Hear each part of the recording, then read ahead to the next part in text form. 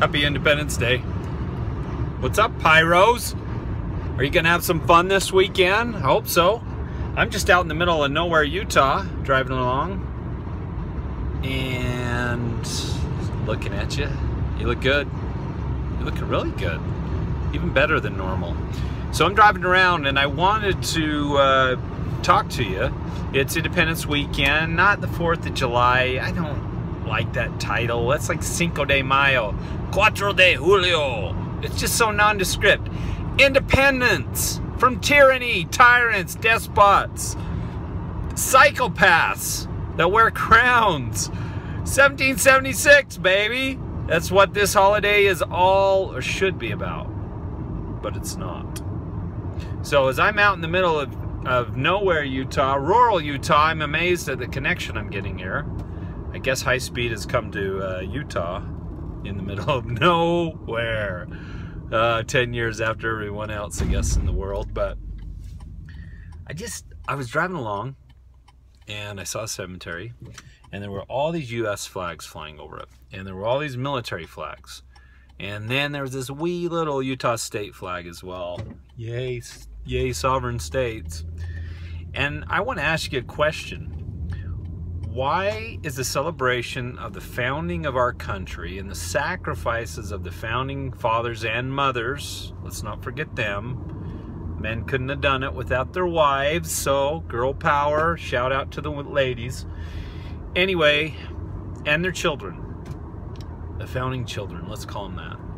That sounds weird. Anyway, my question is, why do we commingle the current U.S. military-industrial complex with the history of the founding of this nation? I know I hear it in church, and I hear it on the radio, and I hear it at events at church and scouts and all this, that they're out there fighting for our freedom. Really? How is that possible?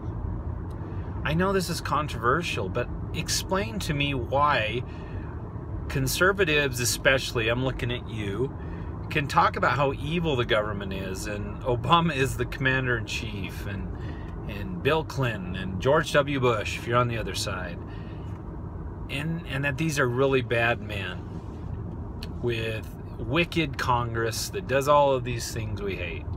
Yet somehow our patriotism, our nationalism, very dangerous, nationalism leads us to continue to enlist into what James Madison, the father, quote unquote, of the Constitution, called standing armies.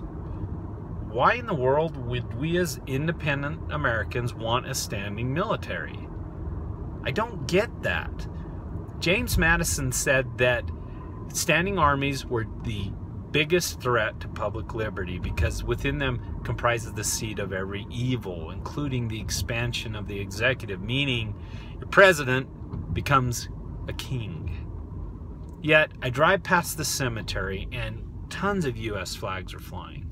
I'm like, why do we want to fly the national government symbol over our county and state buildings, over our cemeteries, and why do we want to continue to sign up for the military, for which the government we loathe? It makes no sense. Look, let me ask you a question. If countries did in America what we do in those countries, do you think you would not stand up and fight against them? If a country, say the Iraq military had invaded the United States, saying they were bringing us democracy, would you not see that as a great evil? A report came out today, and I missed the number, but they said there's a large number of non-combatants in non-combat zones which have been killed by U.S. military drones. That is not American. No due process, no war declared, except this innocuous war on terror, which sadly many of you have family members or yourself who've been injured or killed for something called the war on terror. Yet you would stand against the war on poverty that Lyndon B. Johnson started, but somehow because it's fighting and it's military and you're patriotic, you support the U.S. government. Look, I believe that the U.S. government is part of the mark of the beast. And I believe that there's only two ways to kill a beast. You either cut the head off, you fight it with force, or you starve it, and it withers and dies. Why would we keep signing up to be in a standing army, which the founding fathers of this nation said were the most dangerous aspects of government? Why would we keep signing up to be in the beast?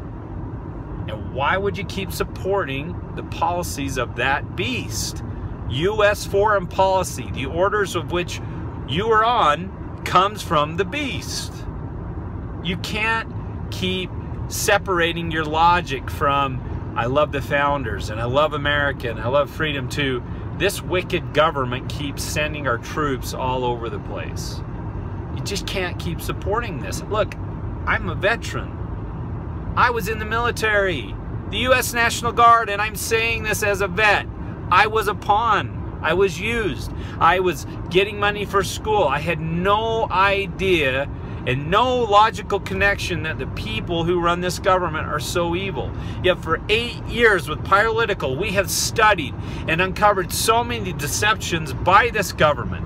And I hear conservatives say time and again on social media and on the radio and all these talk shows about how evil this government is. Barack Obama is the commander-in-chief, and all his policies are the same as George W. Bush. Yet, depending on who's in power and which party they belong to, we keep accepting this. Paul in Ephesians 6 said that we wrestle not with powers and principalities, but with spiritual wickedness in high places, with the ruler. We wrestle with the rulers of the darkness of this world. It's probably a really bad retelling of that. But my church footnoted spiritual wickedness as governments and secret combinations. And you know the U.S. government is not like the founding generation. You know this. Barack Obama is no George Washington. So when I see the U.S. flag fly, and I see the pledge said over and over, and I see the flag fly over our buildings, and the U.S. government controlling huge amounts of our land, and we keep signing up for their military, like I did 20-something years ago, we have got to stop. We have got to starve that beast. Doesn't mean you're not patriotic because you disagree with the government who creates the policies which kill so many people around the world. You can't just follow orders anymore. You can't celebrate the military-industrial complex on the holiday where we celebrate our independence from tyrannical government, which we have far more than what the founding generation had. They take so much of our treasure. They spill so much of our blood in the blood of those around the world. It's not the Christian thing, and it isn't the true American principles that I believe this nation was founded on. So this Independence Day, I will not be celebrating the military-industrial complex of our day. I will be remembering the men and women who threw off the tyranny of a government not nearly as evil or as bad as the one we have today. So as you celebrate this weekend, I invite you to think about that, Pyros. I invite you to think about the disconnect we have between the past and the present. Well, I appreciate you listening to this rant. I know it's controversial. I love America. I love what she has stood for historically, and I will fight for her to the death. But I will not support the regime that we have now. No, sir.